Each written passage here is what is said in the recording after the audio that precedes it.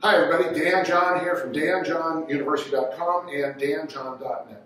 We had a question that's a common question. I get it a lot, and I've showed this drill before with Jeff Hemingway, and I think I did it myself. How do you build up the overhead squat? Well, the second thing I teach is the overhead squat. Number one, I teach the goblet squat. But the progression is pretty simple. It's simple. Yeah, it's simple.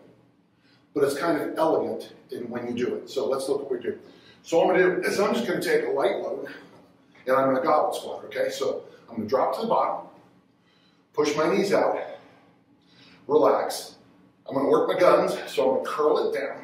When I curl it down, I pick up either a stick, a pipe, or even a barbell, put it over my head, stand up.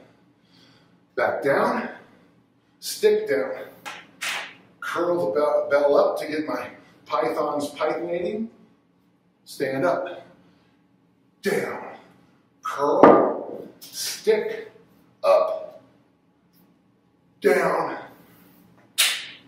curl, up, down, curl, and then up. And that's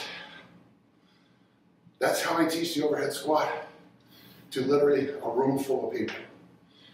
It's simple and it's subtle, and most people discover their issues with the weight overhead isn't shoulder mobility, it's the mobility in this area, and that drill really opens it up. I hope that helped.